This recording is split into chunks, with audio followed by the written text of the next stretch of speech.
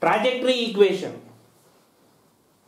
So we know that the path of the projectile is parabola. By using this trajectory equation, we can prove mathematically the path of the projectile is parabola. So observe here, for example, a particle is thrown from this point, so like this, with an initial velocity u, right? So let it is x-axis and let it is y-axis. The trajectory equation gives the relation between x and y in projectile motion, right? So for example, we know that the components of initial velocity with respect to the x-axis is u cos theta and with respect to the y-axis is u sin theta. So this is u cos theta, almost it is a constant. It's an uniform velocity. So why? Because here it is towards the x-axis, therefore acceleration ax is 0, right? So now if particle reaches is that it is x, so then this point can be denoted by x comma y, right? First we calculate what is x value here.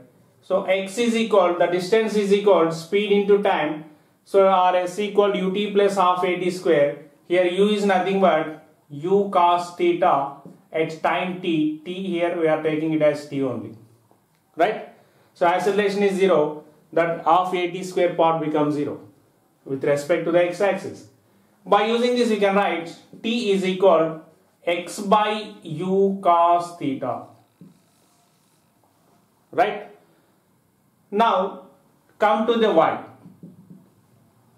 The displacement with respect to the y-axis, that is y. So you can say it as again ut plus half at square.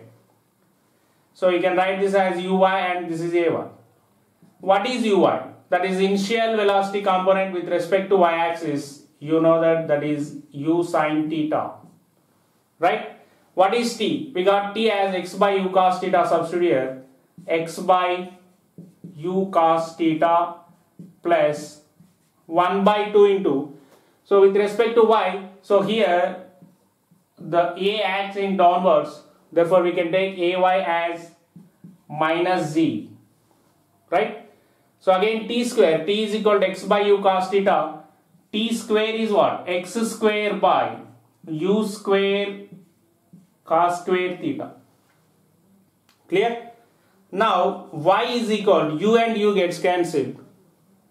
X sin by cos gives tan theta minus plus of minus minus gx square by 2u square. This is 1 by cos square theta. The 1 by cos square theta is nothing but secant square theta. Clear? Now you can write y as x tan theta minus gx square by 2u square. What is secant square in terms of tans? Right, very good. So secant square is nothing but 1 plus tan square theta. Right? So this is y equation. So we got relation between y and x. This gives the trajectory equation. Right? The trajectory equation is nothing but the path of the projectile. So observe this equation. This is x square is equal to y form. X square equal to y form gives parabola. Therefore this equation represents a parabola. Therefore path of the projectile represents parabolic. Right? So one more observation here. For one value of y, you get two values of x. Why? Because if you know y, substitute here, then automatically it is x square x and constant equation. X square x constant gives a quadratic. For a quadratic equation we get maximum two values. Therefore for one value of y we get two values of x. This is also important point. So in projectile motion, right? So this is very useful equation, students. So keep watching Max Guru YouTube channel. Here you can watch maths as well as physics video lessons which are useful for IIT, JEE as well as NEET. Thank you very much.